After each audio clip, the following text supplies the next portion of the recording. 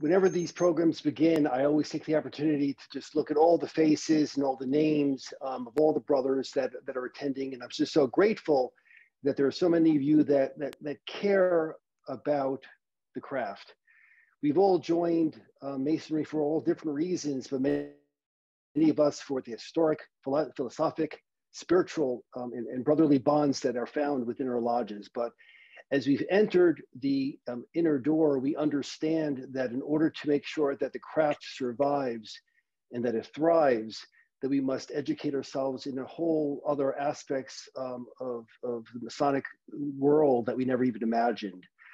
Tonight, we are so grateful to have a brother who has spent 42 years of his life serving the craft. And as many of you know, that since 1993, Right Worship Brother Marino Cesarini has literally taught the Grand Lodge of the State of New York's District Deputy Grand Masters and staff officers and all these various topics that he's going to be presenting tonight, presented last month, and presenting in the future. We're so grateful that he's taken the time out of his busy schedule to share his knowledge and his wisdom with us. Right Worship Brother Marino, as most of you know, is a past Grand Treasurer. He has served on the Grand Lodge Long Range Planning Committee, on the Constitutions Committee, on the Brotherhood Fund. He is currently the Chief Commissioner of Appeals. He's a past district deputy from the wonderful District of Queens and proud past master of Cornucopia Lodge. I'm so grateful that he has taken the time to spend with us this evening, and the floor is yours, Brother Marino. Thank you, Right Worshipful Steve. And again, I want to thank you for inviting me this evening to be part of the program. As we had discussed this evening, what I'm going to go over or discuss are some of the most common questions that have been asked by the district deputies and staff officers during their training that were asked to them by the masters and brothers of their lodge. And believe it or not, most of these questions involve issues which take place in basically every lodge on a regular basis. And surprisingly, many brothers really do not know the correct answers to them. Let me first start by, explaining the Book of Masonic Law, because people get a little confused with it. The Book of Masonic Law is actually broken down into 6 sections. Right? The first section involves the constitutions of the Grand Lodge of the State of New York. Now, that only consists of 46 pages. Right? The next section in this book consists of the rules of order. The rules of order is what we follow when we open Grand Lodge session. There is a basic order that must be followed. And if you've ever been down to Grand Lodge session, you'll notice that at times the Grand Master will ask to break away from using the rules of order. And most of the time it's denied. Right? The next section is the Benevolent Orders Law. We as a fraternal organization, like every fraternal organization in the state, no matter which one it is, must or are required to follow certain laws under the Benevolence Orders laws. Okay? We're required to follow them. We don't have an option. The next one is the Code of Procedure. As Right Worshipful Steve Rubin says, I'm the Chief Commissioner of Appeals. When people go to trial, the Code of Procedure basically explains to an individual what the trial procedure is, what the appeals procedure is, and so forth. So it's important that the masters of a lodge or the brothers are familiar with this. They got to realize that it's in here for them to look and try and understand what they are entitled to. Brother Marino, may I just add, as most brothers know, I was a proctor for 9 years and the judge advocate for 3. And I would just like to add that, because a lot of brothers I don't think even know that what Right Worshipful Brother Marino was referring to is that if you commit a Masonic violation, whether it's getting arrested in the profane world or just some other sort of violation within your lodge or in your dealings with the brother Master Mason, you can be brought up on charges. And there's a real process where charges will be entertained or brought against you. And that falls under the guise or the direction of the proctor and their regional deputy proctors around the state. But that is what the code of procedure. So the proctor follows the code of procedure. And that was implemented in the 1940s when Masonic lodge discipline was taken out of the lodge and given to Grand Lodge. And that's where the code of procedure comes from. Right. Well, and you got to remember the next section here, which is amazing, because the next section is basically section 4 is, well, actually section 5. It's the opinions, statutes, decisions, interpretations, rulings, and edicts. That takes up most of this book. That's 355 pages of this book. Everything else has maybe 30 pages, 10 pages, 40 pages, that's it. The final section on this book, which most people totally ignore, is the supplement. And it's important that if you're going to look up a statute in the opinions or in the Constitution, that you look at the supplement, because if it's been tweaked, and I will give you an example in a little while, if something has been tweaked, you have to know about it. Otherwise, you're going to make a mistake in assuming that what you read in the opinions is the way it's supposed to be, where it is not. Let me give you a quick example of that. We all know that when you ballot, you can destroy 2 ballots, correct? On the 3rd ballot, the master must do what? He must announce how that ballot stands. Now, if you look at section 5, I believe it's 550. If you look at section 550, it stipulates basically that he is, you know, if something is going on, he can make the declaration where if let's just say it's the 3rd ballot, the senior warden says it's cloudy, the junior warden says it's clear. It's the 3rd ballot. Now, under the Masonic opinions, the master can make proclamation whether it's clear or cloudy. And that's the way it used to be. If you look at the supplement now, it tells you that he cannot make that declaration until he reconciles the discrepancy. Okay? Big difference. You can't reballot because you've already had 3 ballots. But before he can make declaration, he has to reconcile the difference. Brother Marino, can I just add one other thing, just so that the brothers know where those multiple pages are coming from? They actually are coming from the Grand Lodge proceedings. So what happens is that while we have the constitutions, it's at Grand Lodge, because as I've always said, that it's the Grand Lodge that has the authority, the power to make law. When the Grand Master passes an edict, it actually dies at the conclusion of his 1-year term. So for something to actually become Masonic law, Grand Lodge must pass it.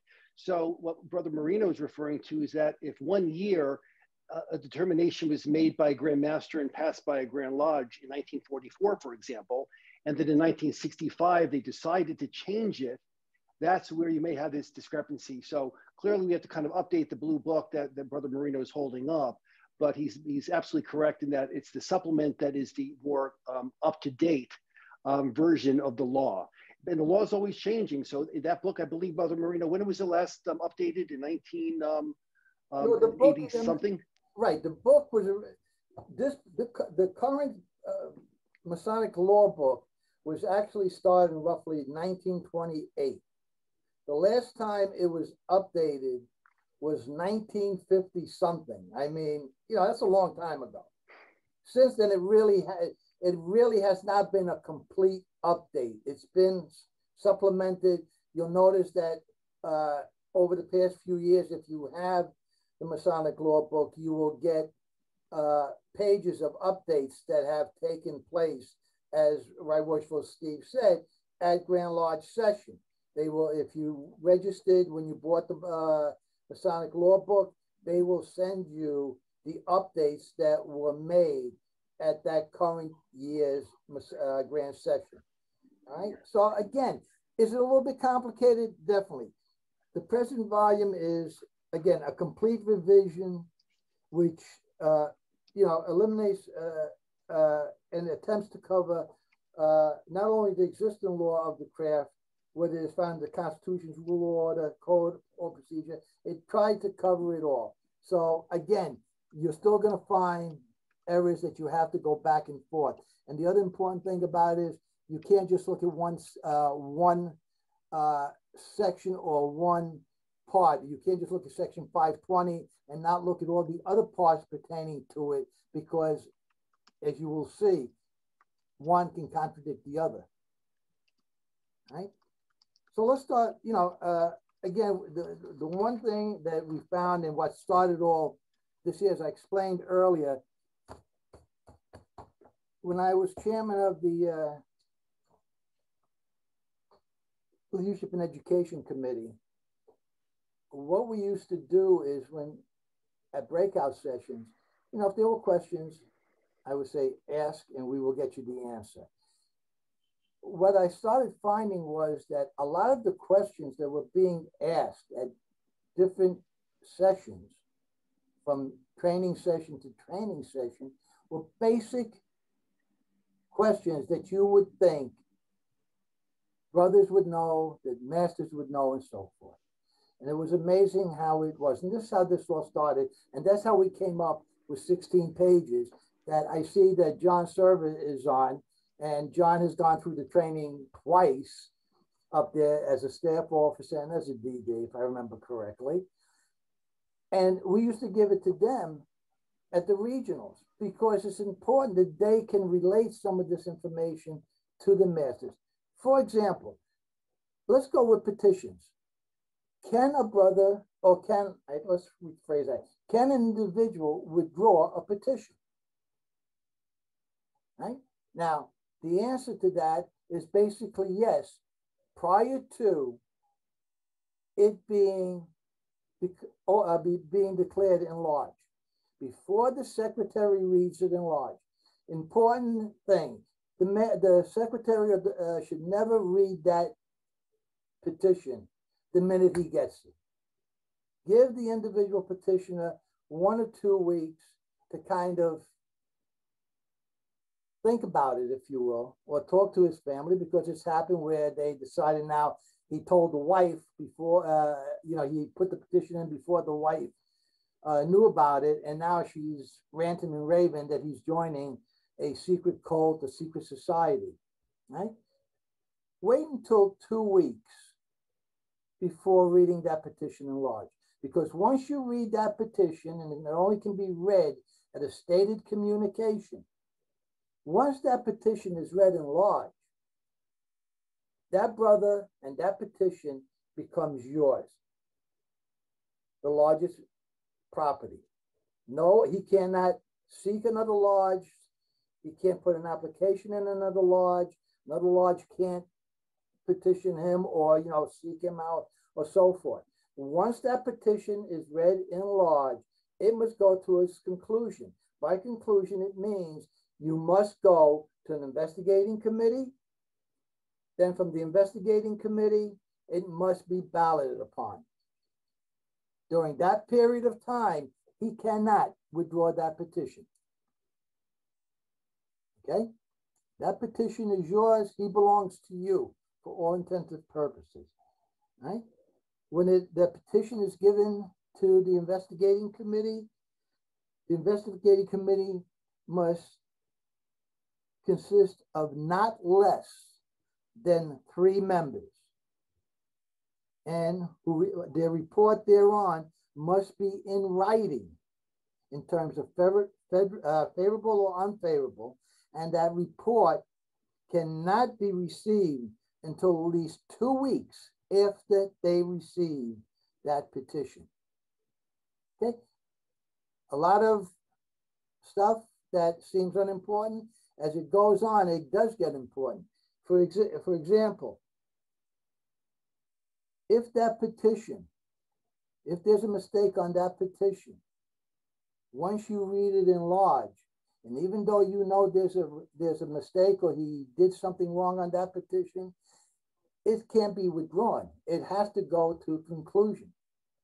Even though you know there's something wrong with it, it must go to its conclusion, which is a ballot. All right? Once it's acted upon, if it's favorable, goes on. If it's unfavorable and he gets blackballed, once you're blackballed, that blackball is not reconcilable. That's it. For 12 months, as you all know. Right? When that report is received, the names of the people on the investigating committee and whether they tell you it's favorable or unfavorable does not go in the minutes book. Nowhere does it go in the minutes book. And yet people, I've seen it, I've done, when I was DD and you go and check the books, all of a sudden, yeah, Joe so-and-so, voted no, or, voted unfavorable or said unfavorable. It's no one's business because their recommendation means absolutely nothing. It is simply a recommendation to you. The final recommendation comes by you voting, by the members voting. Right? Brother Marino, may I just interject one thing? Sure. With the North Star program, obviously some of the issues that you were initially raised, like reading the petition too soon, hopefully will be negated because now you've gone much slower. As an interesting note, that years ago, that type of process of slowing down the process just did not exist. I mean, a petition was handed in and it was read and kind of balloted upon so quickly. It just went, by fast, and most people didn't realize that you're bound by certain regulations. And again, all it takes is one individual to say to you, hey, you screwed up, and bring you up on charges. And again, you as a proctor can testify how many times people will bring people up on charges by things that they never even knew mattered. I plead the fifth. Right? So there again, once it becomes back favorable, he can withdraw that petition. You can't deny it. If he writes a letter to your lodge and says, I decided that I really don't want to become a Mason, or I decided I want to put my petition in to a different lodge, you can't deny him that right. He has the right to withdraw a petition once it's been voted on. If it's voted favorable, he has the right to ask for a withdrawal and apply to another lodge if he so desires. All right? A request for a withdrawal has to be in writing, and it can be by a hand vote of the members. The investigating committee, again, I said there had to be 3. Now here's another little clinker, which most people don't know. If only 2 members of the investigating committee report and the master decides to ballot on that petition, what happens? If only 2 people have signed off on that petition and he is blackballed, the blackball stands. If he is voted favorable, that vote is void. It does not count. Right? So you got to be careful because it could take only 2 people saying, that can sign the petition. And if he is, for whatever reason, blackballed, that stands as a blackball. He cannot, if he's rejected, he cannot repetition for 12 months. But if he's elected, if he's voted unfavorable, it's no good. He's got to have that 3rd investigation. Right? So again, you have to realize there are repercussions to everything. if you go to balloting, again, the same thing holds true with balloting. People forget that you have, a lot of people, believe it or not, and I had it in my own lodge, I guess it must have been about 4 years ago. You know, some brothers read the Constitution, they see certain issues, and if you look in the Constitution, it still tells you that it only requires one black ball or cube to reject. You have to go to the supplement where it tells you it's 3, right? So we had that same issue that I gave you the example of before, that when the master asked for them to report one, the gentleman, the brother was a junior warden, he says cloudy, and the senior warden said clear, you know, because again, they didn't know.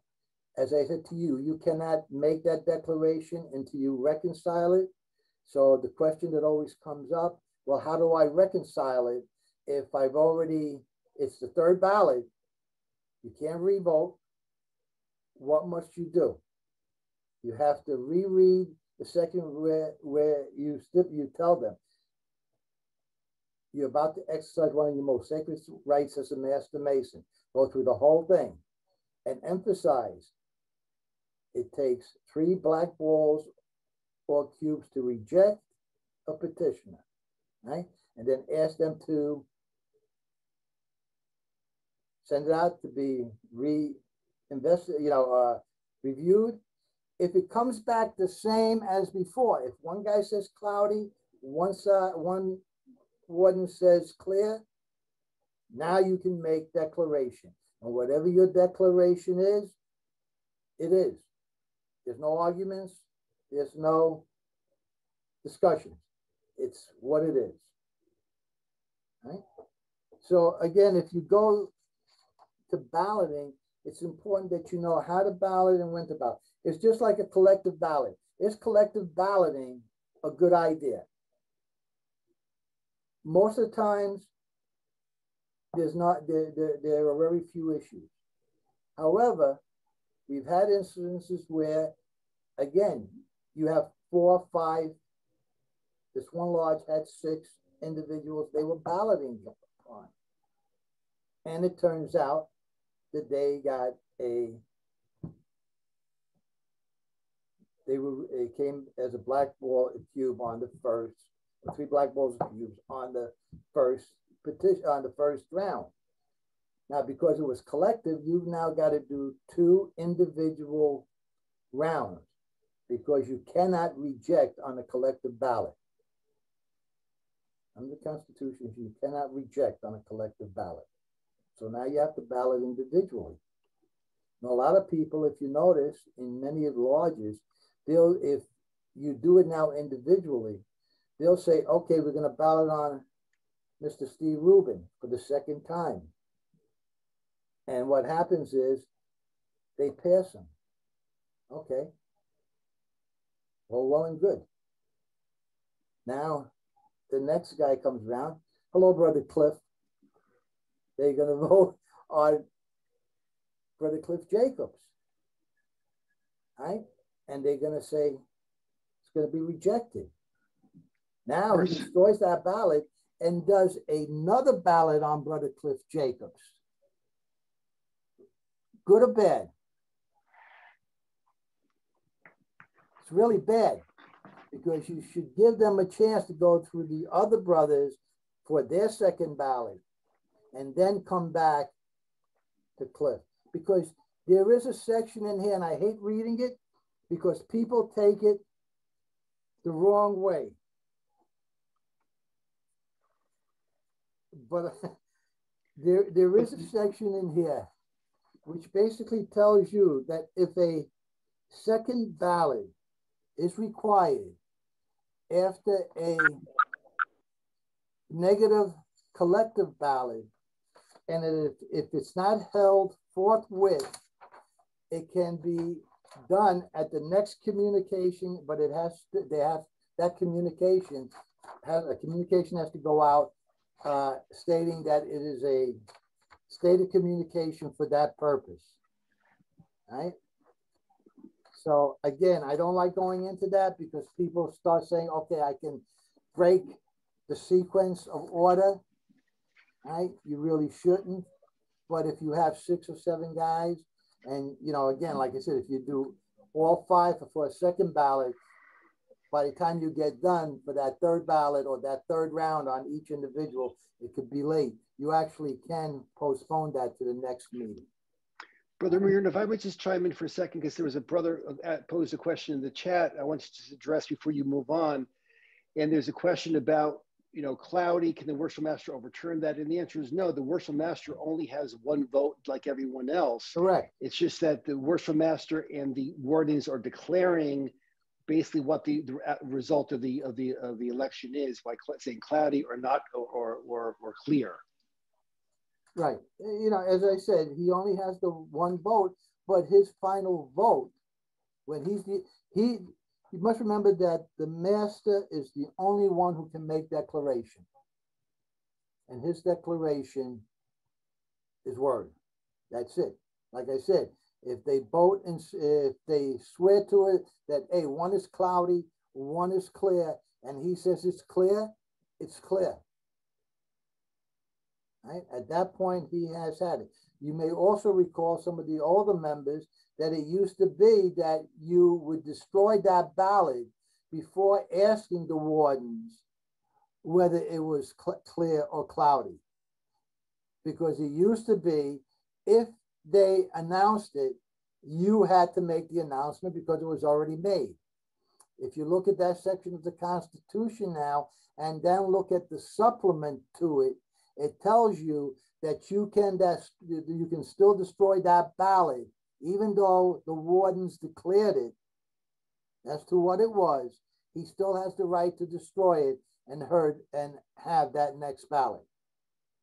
That's why, again, it's important to look at the supplements.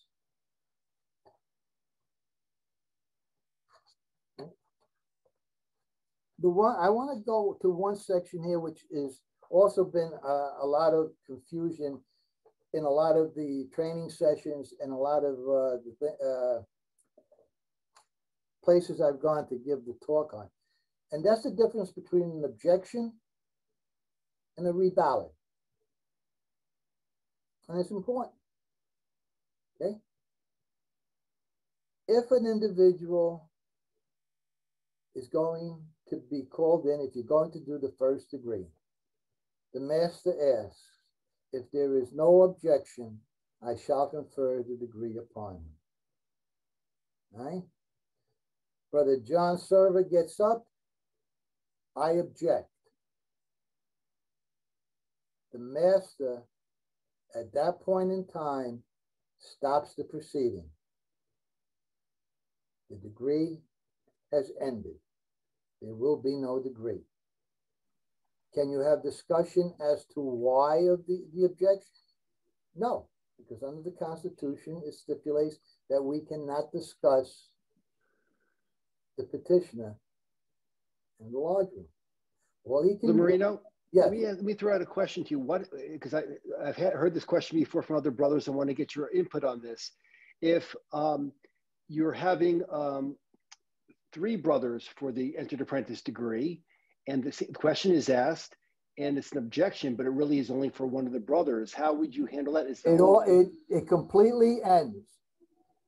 It completely ends because it may just be the guy has a little pet peeve. You can't rule one over the other. You're not going. It ends. The degree for that evening ends. There will be no degree. All right. Another question was asked, and it's pertinent for this. I know the answer, but I want to get your opinion. Can it only be a master mason of the lodge, or can it be any person present that can object? Here's the kicker. On an objection, it can be any brother of the lodge or any brother of a sister lodge. Now, the way I interpret the sister lodge because that's what it says in the Constitution, is a sister lodge in our jurisdiction in the state of New York. So if an individual, I've known Cliff for ages, right? If Cliff comes to my lodge and he's a member of which lodge, well, you still a member of service? I used to be Service City Giba, but that's changed now. But if he comes to my lodge and he objects, I have to entertain that objection. Even though he is not a member of the lodge, he is a member of a lodge or a sister lodge in our jurisdiction. So he has the right to object. If I refuse to entertain his objection, I can be brought up on Masonic charges. You cannot refuse the objection of a brother from a sister lodge. All right? So now you ended the degree that night. The brother doesn't want to tell you why he's objecting. He doesn't have to. Right? So you schedule the degree for the next meeting. The next meeting, the same individual at the subsequent meeting, the same individual, Brother Cliff Jacobs, gets up and says, I object. I, as the master now under the Constitution, have the right to ignore that objection and continue on with the degree. If a different brother objects, now you got a little bit of a problem here. Now the master has to make a determination. Does he want to continue with the degree? Because now it's a different brother objecting. And he has an option here. And the option is, he can ask for do you want to ask for a reballot? Right? But the only person who can ask for a reballot is who? A member of the lodge. So Cliff cannot ask for a reballot. There's a big difference there. Any brother of the lodge or a sister lodge can object, but only a member of the lodge can ask for a reballot. Right? And if a reballot is asked for, it must be taken then and there. Now remember, you can only ballot supposedly at a stated communication, correct? The only time there's an exception to that rule is if you called a special meeting for the purpose of conferring the degree and the person asks for a reballot at that meeting, you must reballot at that meeting. That's the only time you can take a ballot as something other than at a stated communication. Brother Marino, can I just add something? And I want to just make an announcement. After I make my comment, I would ask Brother Jim Roberts, who has his hand raised, to ask the question, because it must be pertinent towards what you're addressing. And if brothers have been putting questions in the chat, if they would like to ask it directly, if they just raise their hand, which is that little reaction signal in the lower right-hand corner, we will see it, and myself and other brothers working with me tonight's program we'll get the question out. We'll call upon you so you can address it to Brother Marino. I'd just like to add, if I could just add one thing, Brother Marino, before we call on Brother Jim, is that some questions have been asked about the Grand Master. Does Grand Lodge get involved in this process about selecting, about candidates and addressing the qualifications of candidates? And the answer is that historically, that prerogative has always been left up to the lodge. However, the Grand Master always has the right to stop any candidate's progression in the craft. And what's happened is that now that we have the Guarding the West Gate, which is the background checks, so that, the question is, if a candidate has a felony on his record, can he become a Master Mason? And the answer is technically, yes, because you don't have a blanket prohibition in New York Masonic law. And once again, this is the Grand Lodge in New York, and I know there's some Prince Hall brothers here, so your laws may be different. But because of the fact that now the Grand Master is being aware of those red flags of a candidate with conviction on his record, the Grand Master might unilaterally say that that candidate cannot move forward. But in theory, Master Masons believe in redemption. And if an individual had a crime years ago, but is found the Lord and found a way, in theory, he could still become a Master Mason. Yeah, it is. It's basically up to the lodge to make that determination. I mean, realistically, again, I would hope the lodges, and I will give you a perfect example.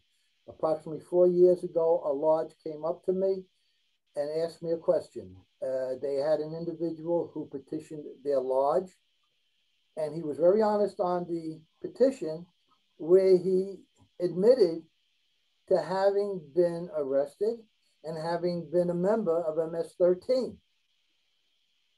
All right? And the member of this lodge asked me, is it okay? I says, that's something you as a lodge have to make the decision on. You can't ask an individual's opinion of that, because I would tell you right then and there, no. Why would I even entertain an individual who admits to having been a gang member to join the lodge? Right? But that's my personal opinion. You as a lodge and the members of the lodge must make that determination. Right? Brother Marino, if I just may add that you're absolutely correct, and that I agree with that. Once again, because of now the guarding the West Gate, I suspect that the Grand Master would probably put a stop on that immediately. Yeah, what I will add, just if I just may, Brother Marino, is that a number of years ago, the only blanket prohibition for anyone with something on his record was a sex offense. So if a candidate is a sex offense, is on the sex offense registry, that individual cannot be a Master Mason. So that was passed several years ago in Grand Lodge. Right. And I believe that's still in effect right now, because you do stay on that sex offender list for 25 years. So, Brother Marino, can we just call Brother Jim Roberts? He has his hand raised for a while. I'm sure he wants to ask you a question. Well, Brother Jim? It was Brother Marino. The question I had was regarding the reasoning behind allowing brothers from other lodges to object. And I would conjecture that that's because we as Masons want to reach out for every possibility of information that may show light on a potential brother. correct. Is that the reasoning? Yeah, that's basically the reason. If he's a member of this lodge, I mean, especially today, let's be very realistic. Even with the North Star program today, how many members are we getting in that we really don't personally know? I mean, let me regress for a second. I always, when Jim, you went through the training also, when we did this here, the one thing I always started out with was certification signed by members of the lodge. No petition, whether for initiation or affiliation, and this is on the top of every petition, or affiliation shall be received unless it is signed by a member of the lodge to which it is addressed, certifying that he is well acquainted with the petitioner, that he has read the answers to the questions contained in the petition and believes them to be true, and that the petitioner is of good character and reputation and comes under a tongue of good repute. Remember, when you sign that petition for that brother to come in your lodge, this is what you're signing. This is what you're saying. It's on the top of every petition. All right? Today, we kind of not bypass it, but do we really know whether he comes under a tongue of good repute? Is he really a man of good character? I mean, let's be very realistic. Do we know an individual by meeting with him 4, 5, 6 times? Do we really know what his character is? It's very difficult today. The guarding the West Gate helps, but again, you have to be careful, and that's why, yes, on an objection is pretty much left open to anyone basically in our jurisdiction, our grand jurisdiction. And again, you can ask for an objection before every degree. Doesn't mean you can only do it prior to the first degree. You can object prior to the second degree and prior to the third degree. And what's important is to reballot. You can ask for a reballot before every degree. Okay? And if you do ask for a reballot, and that reballot comes up negative or as a rejection, right? If it's prior to the first degree, that rejection is as if he was rejected when you initially voted on. If it's prior to the first degree and a brother asks for a reballot and he gets blackballed, he now is out of the picture for the next 12 months. Okay? It's just like if he was originally rejected. Brother Marino, let me ask you a question to follow up on that question. And I want to ask a couple of brothers to ask some questions if they have their hands raised. So after 12 months, that brother, let's say it's after the fellowcraft degree, and he's now after if he gets that rejection prior to the first degree, it's 12 months. If you get a blackball after taking the first degree and prior to the second degree or prior to the third degree, okay, what happens there is that the master can now ask for a reballot or can reballot on this candidate at every meeting for 6 months. At the end of that 6 months, if he still has not gotten a approval, if he keeps getting a rejection, that brother, because he is a brother now, that brother has the right to pull that petition or that from that lodge and apply to another lodge in our jurisdiction. Okay, there's a difference. And does the lodge have to advertise that it's going to be a vote each and every single time thereafter? You don't have to advertise at all. It's not, like I said, the only question it basically asks is there's an objection. What most brothers don't know is that you have the right. It's not a privilege. You as a brother have a right to demand a reballot of any individual candidate at any given time during the conferral of those degrees. Brother Marino, let me stop you for a moment. Brother Cliff Jacobs, Brother Cliff Jacobs, I saw you had your hand raised physically. Do you have a question for Brother Marino? Well, I had a question, but I just want to share something interesting that happened during my time as master. I was in a position of a Grand Master owed me a personal favor, so he was coming to visit my lodge to give out awards. And I wanted to make him an honorary member. But honorary membership, you still have to ballot. And the members of my lodge told me, we're going to blackball him. We will not make him an honorary member. Correct. So what happened was we compromised. They said, we'll give him a check for $1,000. But I didn't realize that honorary memberships, even for a Grand Master, you still have to hold a ballot. Not even must hold a ballot. It must be unanimous. Yeah. If you give honorary membership to any brother, okay, honorary membership to any brother, it must be a unanimous vote. If there is one black ball or cube in that ballot, you can't give that individual honorary membership. So the three cube rule doesn't apply there, just one? No, honorary membership, it must be unanimous. Right? Brother Marino, I would like to call Brother John Server. Wonderful to see you, Brother John. You have your hand raised. You have to unmute yourself, brother. There we go. Right Worshipful Marino, nice to see you again. Nice to see you again, Brother John. If we ballot on a petition and it takes 3 times and it's still cloudy, could at the next meeting, somebody call for a reballot? No. As I said before, a black ballot, all right, a rejection is non-reconcilable. Okay. Okay? You can ask for a reballot at the lodge, all right, after the, let's say, just prior to him taking that first degree. Right. Okay? Now, it comes up that you get a three black balls of cubes. Now, all of a sudden, Brother Matthew Weiss says, I want a reballot on that. It's already been, he's gotten 3 black balls of cubes. He's been rejected. You cannot reballot on that rejection. Okay. Thank you. Okay?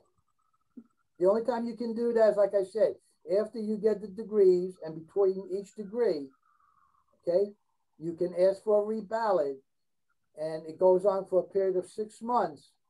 And during that 6 months, if you don't get a clear ballot, he can ask to withdraw his petition from your lodge, and he can now apply to another lodge. But he's got to put down at that lodge when he applies for it, puts in the petition, the reason he's applying to that lodge and that he's gotten the first degree at the other lodge. They may still require him to take the first degree in the new lodge they petition. Okay, thank you for clearing that up. As I said, it's not that it's difficult. The hardest thing about the Constitution for Masonic law is you've got to take the time to read every section that is associated with it. Right? You can't go to just one section. Another example, can a master or warden resign or demit? Yes. Okay, I see Cliff shaking his head, and I see this, and John saying yes. Okay, here's the key factor. If you look in the Book of Constitution at Masonic, in the opinions, I believe it's section 9 something, I don't remember now, 920, and then the 2 sections for the wardens. In the opinion section, it tells you that you cannot resign or demit. Okay? If you look at the supplement, it tells you that yes, he can demit. The right to demit is the right of any Master Mason under the Constitution and under section 132, I believe C it is. So it's 130 something, I think it's 132C. It states that the right to demit is the right of any brother. That includes the master. He can't resign. But if he wants to demit from the fraternity, if he wants to demit from his lodge, you can't stop him. If he doesn't want to demit and no longer wants to be the master or the wardens of the lodge, tough to noogies, you will remain the master and the warden of that lodge. Even though you don't attend the meetings, even though, let's say, the senior warden's going to have to open for you, that's all well and good. But you cannot resign the master or the warden. It's just, let's go one step further, because we've had this discussion with a few wardens about this certain instance. Let's say the master passes away, he dies. The option under the Constitution is what? That the senior warden becomes what? Acting master. All right? Does that mean that the junior warden moves up to senior warden? No. He was elected junior warden. That is his chair. The acting master can assign anyone to fill the chair of the senior warden. Let us now say that the Grand Master says, okay, I'm going to call your district deputy and I'm going to tell him he can have a special election to elect a new master. Can the master, can the warden, the junior or senior warden, be elected to the station of master? Let me, by show of hand, how many say yes? How many say no? The answer is no. He's been elected to a position of senior warden and junior warden. If the Grand Master gives them permission to hold an election for Worshipful Master, they cannot run for that office. They already hold an elected position. The constant, like I said, my brothers, I love, you know, I started playing with this book about 30 years ago. And once I got started with it, and Cliff will tell you, because I've known him almost that long. Once you get started, and once you get your nose wet, and you get your thing going, it's amazing how you start to look things every time something comes to mind. And that's the only way you're going to learn what's in here. All right? So the thing is, you know, when every master gets installed, what's the one thing that we present them? The Constitution. We tell them the constitutions you ought to search at all times. Cause them to be read in your lodge, that none can pretend ignorance in the precept it enjoins. I'm going to ask you the next time you go to any lodge, look at the secretary's desk, look in the east. You tell me how many secretaries or how many things in the east has this book on it, so they can look at it. I will wager that at least 70% of the lodges you go to, this book is nowhere in sight. And that's kind of a sad thing to, excuse me, let me just shut this off.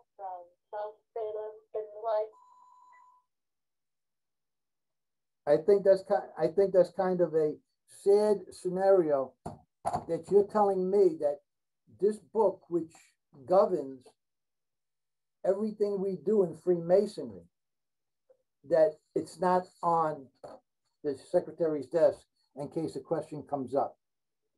And you're going to give the guy, you're going to give that the master a wrong answer. You know, it's our responsibilities as Master Masons to make sure that things are not changed arbitrarily. I mean, change is good. I know sometimes we have to tweak certain things. And you know, what's beautiful about this here, the people that wrote this book starting back in 1928 understood that. And believe it or not, though, if you look at it the way it's written, they allow for you to tweak certain things without changing it. Right? There's ways of doing it. And there's ways of doing things that you think you cannot do, that you can do it if you read this book and understand it. The sad part about it is, like so many other things today, when it comes to the constitutions, people try to make changes to suit their purpose, what's advantageous for them. Not, you know, this book has been helpful to us for how many decades? Hundreds of years, actually. Well, if you go back, yeah, it's hundreds of years. This is, you know, they didn't put it all together like into one volume until 1928. But before that, we had it. And it served our purpose. So we can't say that what's in there doesn't work because times have changed. We know times change. Times will continue to change. But does that mean we change the basic concepts and principles that hold this fraternity together? And this is one of the things that holds this fraternity together, because we're governed by, if you think about it, if someone does something wrong, we have a judicial system here. Steve, you're a lawyer. Is this judicial system just as proper, if you will, and as effective as civil court? It is, but just to address what you're saying, that some of the provisions have been tweaked over the years, and that's a healthy thing as well to do. Right. And you can even see that's why there's a supplement, because times do change, laws do get modified. But I believe that your ultimate point in that is our brethren have to understand how important it is to understand these concepts, because you may give a great middle chamber lecture, but if you don't understand these concepts and you want to be a leader of your lodge or your district, you're going to fail. And there's a, you know, and so these are the provisions that we must follow. I would just like to ask Right Reverend Brother Remington to ask a question of you, Brother Marino. He's had his hand raised for some time. Brother Remington? Well, right, Worshipful. Once again, thanks for knocking my head around in a good way back in 2008. So that, you know, that little blue, well, that big blue book kind of got instilled. You saved my butt quite a bit that year. Speaking of which, I get a burning question once in a while from past and sitting masters. Everybody's got their own ideas about something, but and this has nothing to do with balloting. It has to do with Constitutions 309 and Statute 1005 in terms of the powers of the master, especially subparagraph 3 in regards to the master's supervision of the secretary. Okay. If coming up against resistance, what is the enforcement behind that power? Okay, being that the secretary is an elected member of the lodge, the master cannot arbitrarily replace him. Okay, if he has you know, major conflicts with him, he could ask him to resign. Will he? Maybe not, probably not. Let's put it that way. The only thing you can do then is, you know, basically ask Grand Lodge to have a re-election on it, which I don't think you're going to get. The only thing you can do is, you have to remember, if you look at the duties of a secretary and the duties of a treasurer, they're specified in detail. It's just like when I was Grand Treasurer and when Steve was Grand Treasurer, and you have the Grand Secretary. Our duties are specified in the Constitution, what we are required to do and how and you know, what we're supposed to do. If we do not do it, then we can be brought up on charges, or the bond that was established could be revoked and so forth. So here again, those two chairs have certain duties and responsibilities. If the master and that secretary are bumping heads because of personalities, then they're going to have to reconcile it among themselves. If he is doing the job that he's supposed to do, then, you know, what is the issue? They have personal differences? I don't know. You tell me, Robert. No, I'm just looking in general, since it says it is the master's responsibility to supervise the secretary. Yes, it is. To get reports completed. Right. If the reports aren't getting completed, that's all I was asking, if there was some enforcement behind it. Well, the enforcement is, again, if I'm going to hate to get technical here, and I hate doing this, but okay. By reports, exactly what are we talking about? Are we talking reports that they're required to send to Grand Lodge? Or are we talking reports that they are giving to the lodge? Reports giving to the lodge, which would affect what would be sent to Grand Lodge. Well, yes and no. But see, here's my concern. The reports that have to go to Grand Lodge on this are a necessity, because without those reports, without the certificate of election, without the annual report, you will not vote at Grand Lodge session. If many as, I'm sure that many of your lodges in your districts probably have already received the letter from Clara that they may not have submitted their 990s or their certificate of election or their annual reports. All right. So technically, if we had Grand Lodge session on, they wouldn't be able to vote. Now, if he didn't do those reports in Lodge, then the master has a right to bring him up on Masonic charges for not doing what is required to do. So, you know, you got to, you know, kind of be very specific as to, okay, what is he not doing? I just may chime in there. I would agree completely with Brother Marino, and I think that the question is a good one because over the years we do see sometimes where there is a problem in the personalities between the officers, but the answer is that Brother Marino is saying is that while the worship master is the buck stops with the worship master in the lodge, nevertheless, the worship master does not have the authority to remove an elected officer. An appointed officer, yes, but not an elected officer. And the point is, and if the elected officer, however, is violating some sort of Masonic duty that he has pursuant to his office, or just engaging in other sort of un-Masonic conduct, then the direction that the worship master has, just like any brother, is to refer the question to the Grand Master, bring up in charges. The Grand Master, remember, always has the authority to suspend a brother from his office of any lodge. So if the secretary of your lodge is really acting inappropriately, whether it was on the verge of, and it was appropriate to bring Masonic charges, nevertheless, the Grand Master could always suspend that officer, and you could then thereafter appoint another officer for that position. So those are kind of your options. Okay, thank you.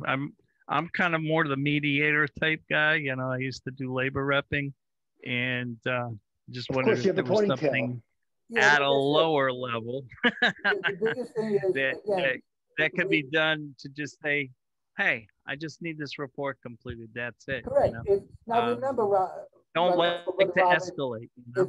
If he asks that of that secretary, and the secretary tells him, now he can bring him up on charges, because the worshipful master is giving you a direct, I'm not going to say order, but request, okay? And that's something you would have to comply with. So again, you have to make sure that the personalities don't overtake it, because you have to justify your actions when you do bring it to Grand Lodge. Like page 50, don't get into peaks and prejudices. Thank you. Once again, your sage advice is always welcome. Thank you. Thank you.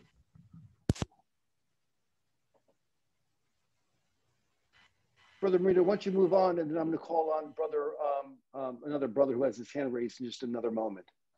Right. Again, now, like I said, we can go on to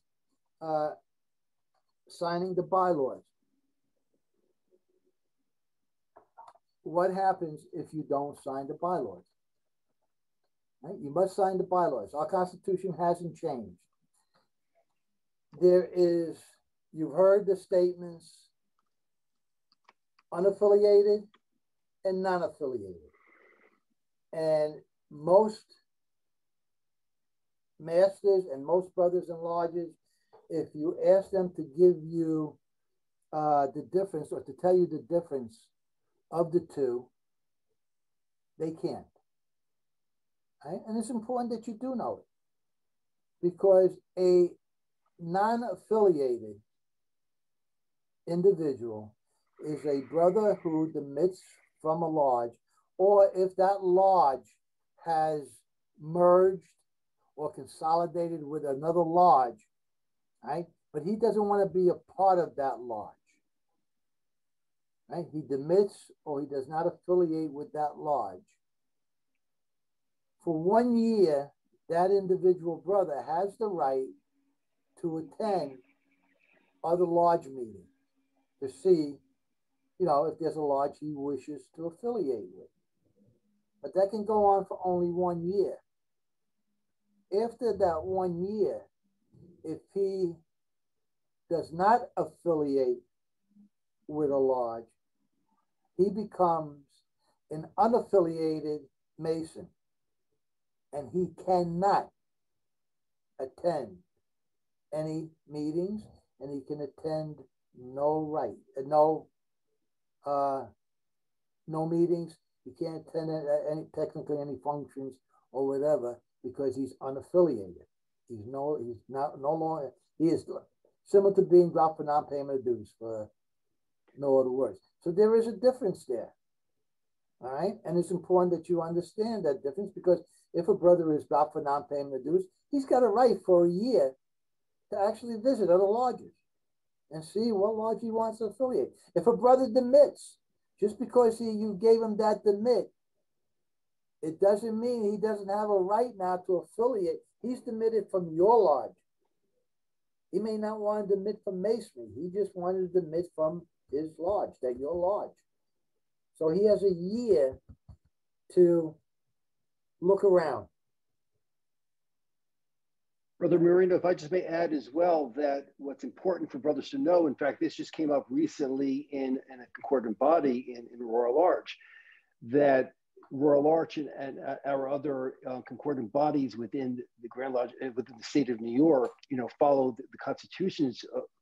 Of course, has to follow their own constitutions, but will also look towards the deference to the Grand Lodge constitutions. So if you are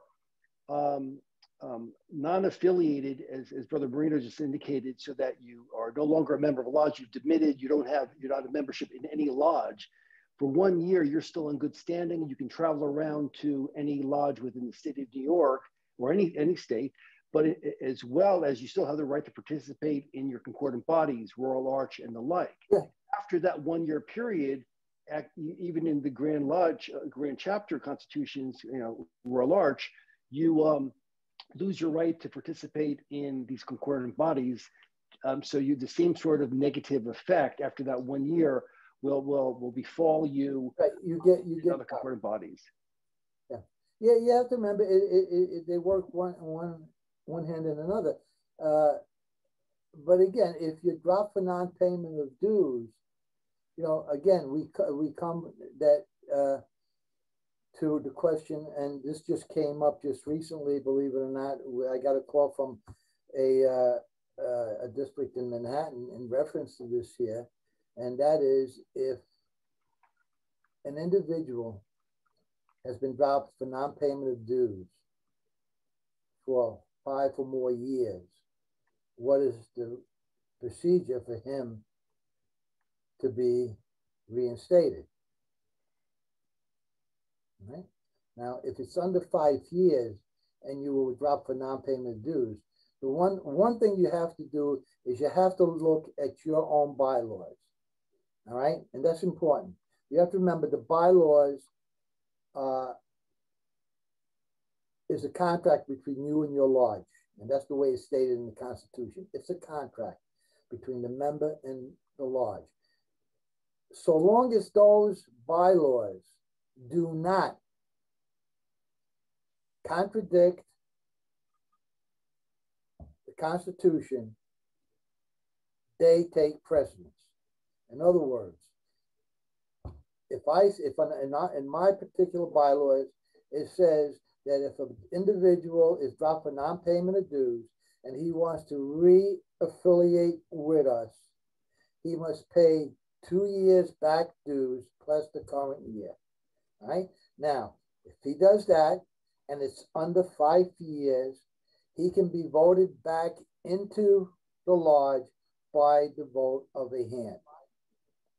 Okay?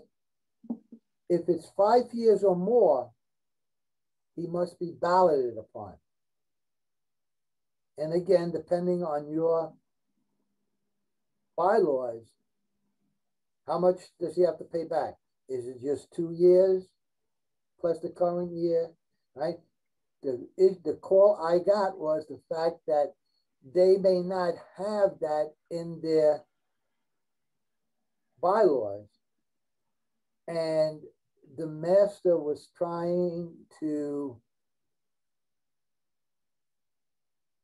have the lodge vote that they waive any back dues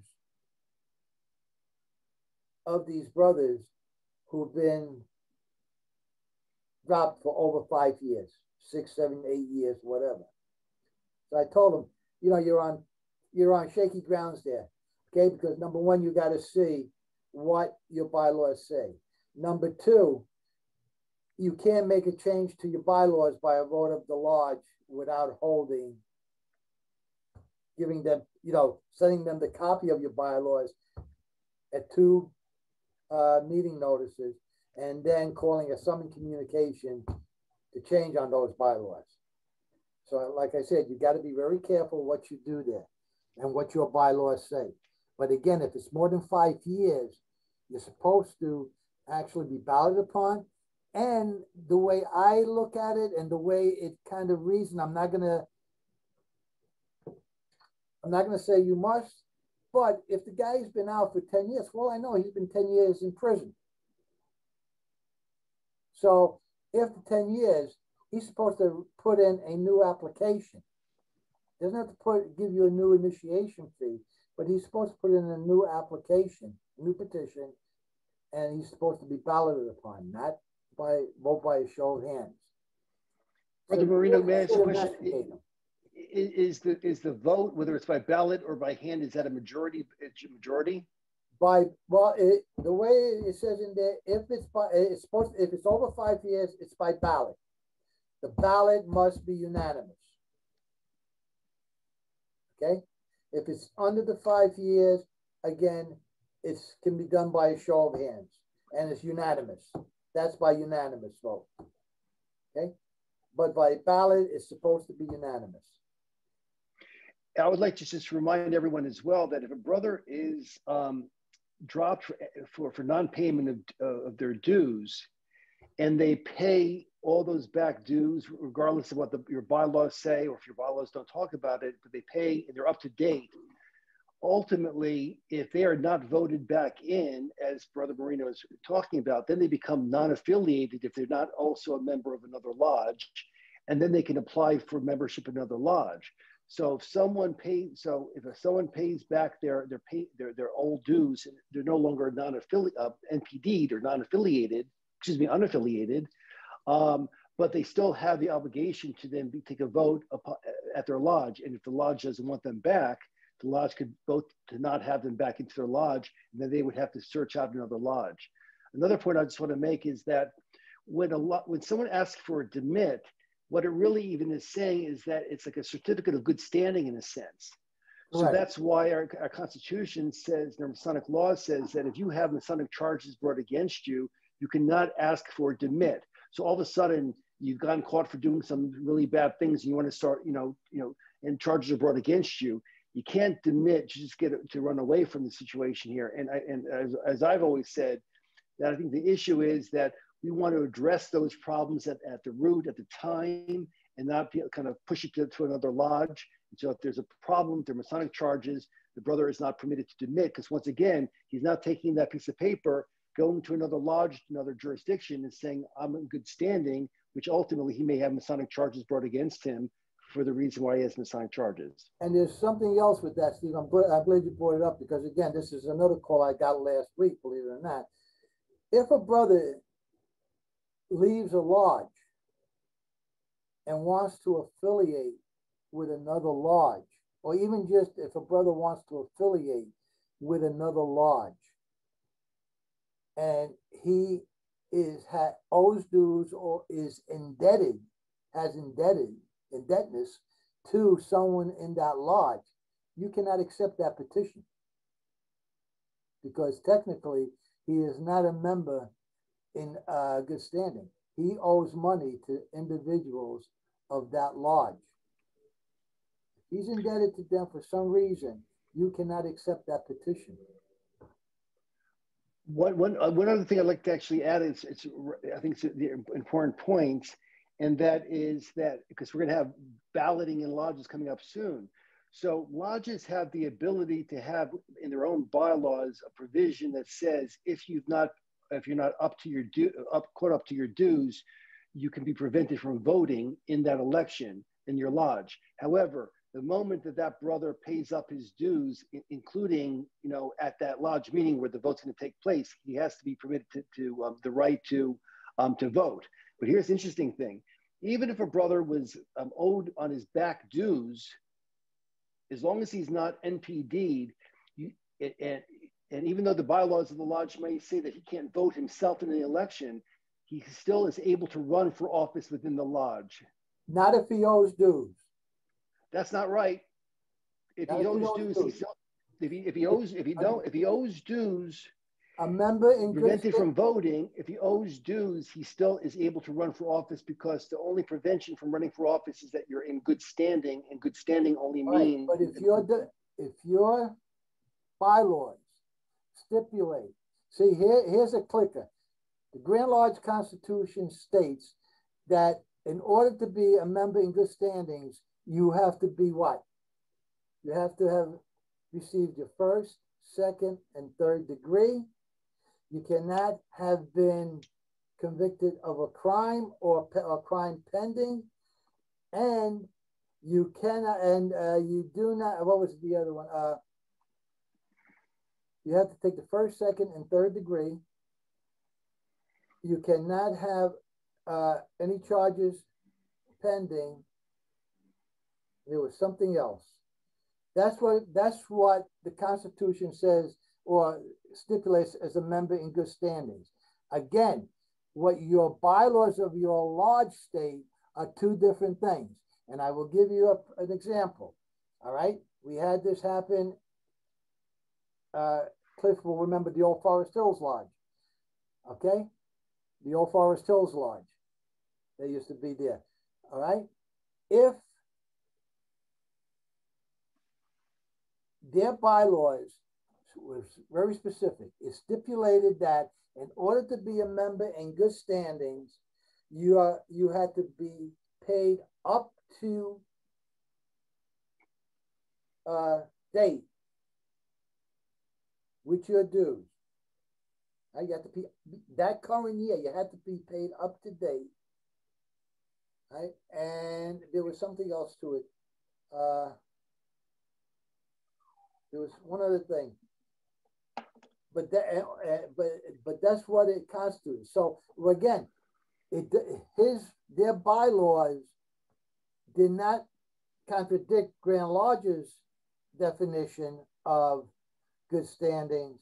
It basically enhanced it, where it says they must be up to date. And I'm sorry, their thing says to run for office. That's what was in their bylaws. So you got to be kind of. I see that brother, worshipful brother. I'm not sure if he's very worshipful yet. Michael LaRocca has made the same comment. I'm not so sure that that's accurate, and I'd like to follow up this another time, because the definition of and I've not looked at this section in quite some time. Thank goodness I'm no longer the judge advocate or the proctor. It's been a pleasure not having to crack that book open as much as you have to for those positions. But in the Constitutions itself, it says what the definition of good standing is. And as such, let me just say this to you. I personally believe that what Brother Michael LaRocca's Lodge says and what you just referred to is accurate. I believe that if a brother owes money to dues, that it's not inappropriate for a lodge to say he has to run, that he can't run for office within his lodge. However, I'm not so sure that that's the correct Masonic law. For once again, my point is that our Constitution gives a definition of what good standing means. And as such, as long as that brother is in good standing, he's entitled to run for office. And that's pursuant to the Grand Lodge Constitution's definition. And a lodge is not able to tweak that definition of good standing. And so I think that that law should be changed, quite frankly. My personal opinion is that the Grand Lodge, provision saying what good standing is dictates and controls in the situation here. But you're probably right, because again, some of these things have to be updated, if you will. Right? Hypothetically, it's just like there's a section of the Constitution where can a master be dropped for non-payment of dues? Can a master be dropped for non-payment of dues? The answer is no.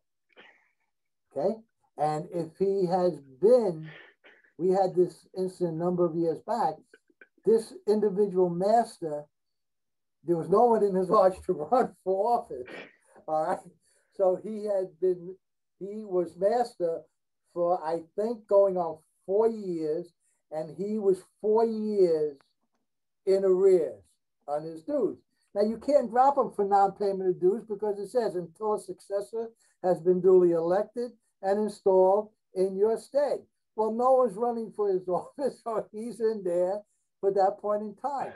But looking something up, I found that if he was a dual member of a lodge and he is dropped for non-payment of dues in that other lodge, as master, he is now dropped from that lodge. I think Silvio Berlusconi in Italy was trying to follow the same sort of thing about staying in office. I see brother, right worship brother Robert Remington has his hand up. Brother Robert, would you like to ask another question? Yeah, I just wanted to make sure that our bylaws are not complying with constitutional law. No, they wouldn't be, because they have to in be terms to of we have a provision. It says disqualification for holding office. Arrears for 1 year's dues shall disqualify a member for office, either elective or appointed. No member owing 1 year's dues shall be entitled to vote in an election of officers. The names of members entitled to vote to be read by the secretary immediately before such election.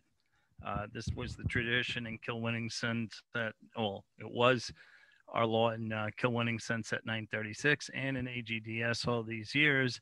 We've had submitted these bylaws to Grand Lodge for approval. So if there was conflict with the constitutions, wouldn't we have heard about it by now? They would not have been approved. That's why I say, if you look in the section where it says bylaws, the bylaws, again, is what rules and governs the lodge, so long as they do not conflict with the general thing. So again, it's something that Steve is very familiar with, because probably more so than I, having been a proctor. But that is, that's the understanding I've had of the bylaws in reference to the Constitution, because they're submitted down to Grand Lodge for approval when you change or the bylaws. They are supposed to be, copies have to be sent to Grand Lodge for their approval, and they're supposed to purview them so that it does not conflict with Grand Lodge rulings. With all due respect, I don't think that, I mean, at least since I've been around, and this is my 16th year now, it's actually not a requirement if you change your constitutions. Actually, in Grand Chapter and Royal Arch, it is. If you want to change your constitutions, but not in Grand Lodge. But it is a nice service that if any lodge wishes to is amending their bylaws and wants to submit them, the judge advocate will review them. My brother Robert, I believe that I'm accurate. I'm going to double check that myself and try to get the word out there, because I know the elections are coming up, and I know that this is a kind of a contentious issue. But once again, rather than beat the dead horse, because we're just really repeating what our belief is. I would appreciate it if it turns out that we aren't in compliance. We're gonna put our heads together, and I would encourage you. We're gonna put it out through the Craftsman Online email channel. So if you are subscribed to Craftsman Online, you'll get it, and if you're not, then you have to subscribe. Otherwise, you're gonna miss all the fun. Brother Marino, why don't you keep on moving forward? Thank you. It's 9 o'clock, but Brother Robert, absolutely, we'll get back to you. It's an important question, so thank you for raising it, as well as Brother Michael and everyone else. Brother Marino, keep on going, because I don't want to, it's already 9 o'clock, and I don't Well, do you want me, look, let's be realistic. There's a lot more here, and I know a lot of the, if they would have questions, as I've said, please feel free to call me, email me, whatever. I have no problems with this. As Brother John Server will tell you, and Cliff, people have called me, Brother Robert Remington have called. I have no problem, answering questions. And if we're not sure, you know, I will not give you the wrong answer until I check it. All right. There are certain things that I know, and there are certain things that if I'm not 100% sure, before we would give it to you, we would clarify it. Because one of the worst things you can do, and I will tell this to everybody, is that if you're not sure of something, before you make an announcement or before you do something, try and get a positive definition or idea on it. Because once you say something or do something, it's like a dominoes effect. Everybody seems to, you know, say, oh, I heard that by Joe, you know, and he may have heard something completely different. And it goes on. So for your own, you know, clarification, anytime you know, if there's something that you're not 100% positive about, or if you have a question, call Steve, call Rich Bateman, call don't call the Grand Secretary or the Grand Master or Deputy Grand Master. They got enough to do. All right. But you've got Rich Bateman down there. You've got people on the education committee. Like I've told people, you want to call me? I have no problems with it. You want to email me? I'm in the book. I have no problems with that. But I'd rather see you get a clarification than do something that's wrong.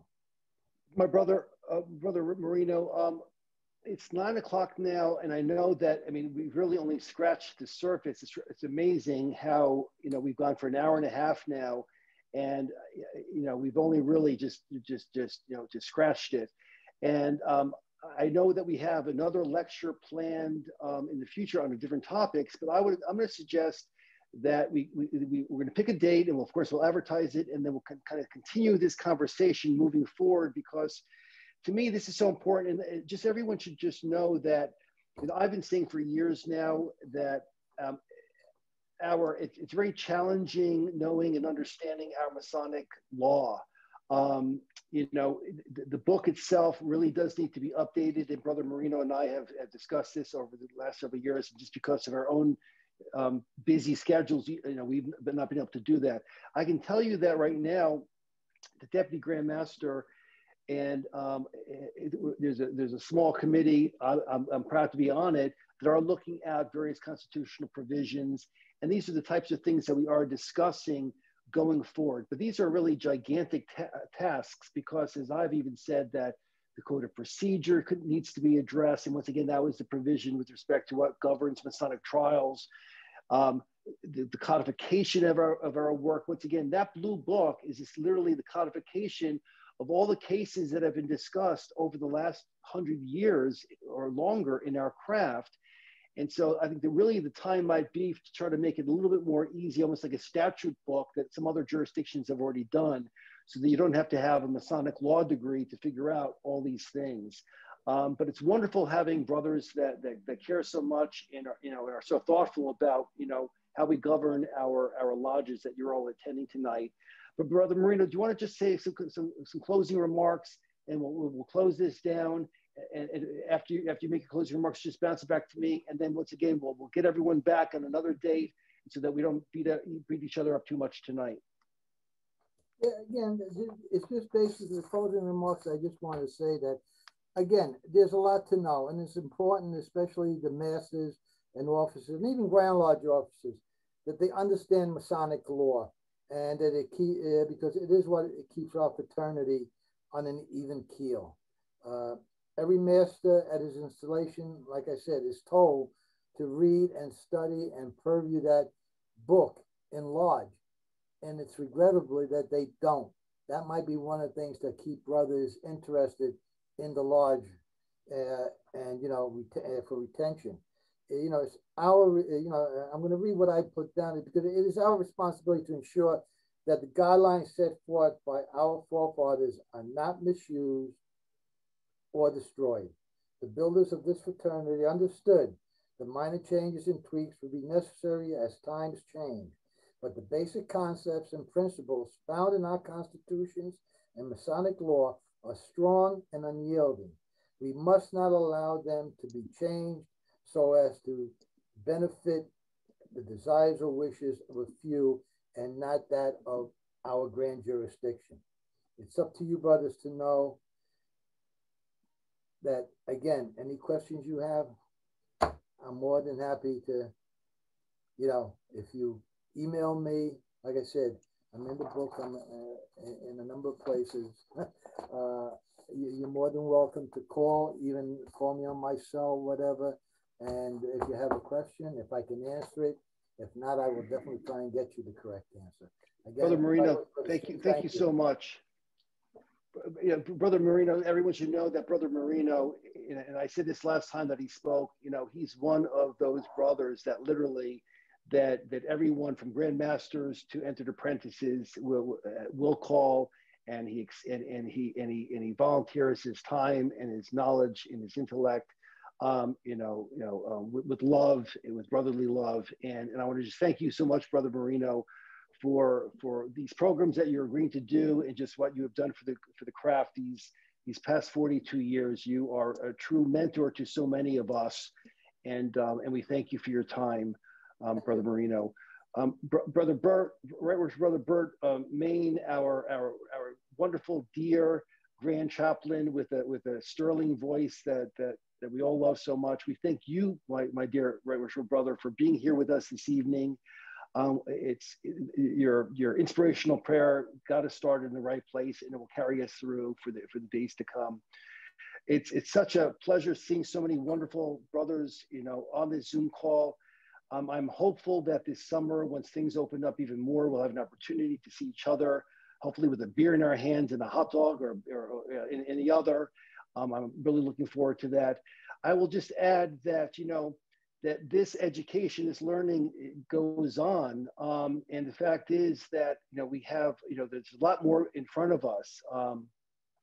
The modified Grand Lodge session will be taking place on Monday, and then we will have to wait for the Grand Master's decision when the Grand Lodge, the full Grand Lodge, will actually be held. But it is incumbent upon each of us, whether you're the master of your lodge or not, to understand the rules, understand, you know, your powers and your authority. As I've indicated to so many brothers, that what brothers don't realize is that any worshipful master that walks into the Grand Lodge,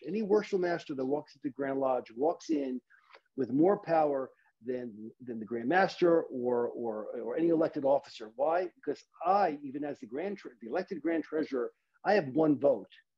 When I cast my ballot, it's for one. As every worshipful master walks into Grand Lodge, you start off with 3, the weight of 3. And for every 50 additional members you have in your lodge, you get more weight to your ballot. So it's a weighted ballot. So it truly is what governs our craft are our lodges. And so recently you should have gotten a notification from the Grand Secretary's office that the Grand Lodge reports, really, I think probably for the first time since I've been a Master Mason, which is not as long as Right Worship Brother Marino, but for quite some time, were actually disseminated before a Grand Lodge session. So I would like you to take the opportunity to really look at them and to read them through and to scrutinize whether it's the budgets or the reports themselves.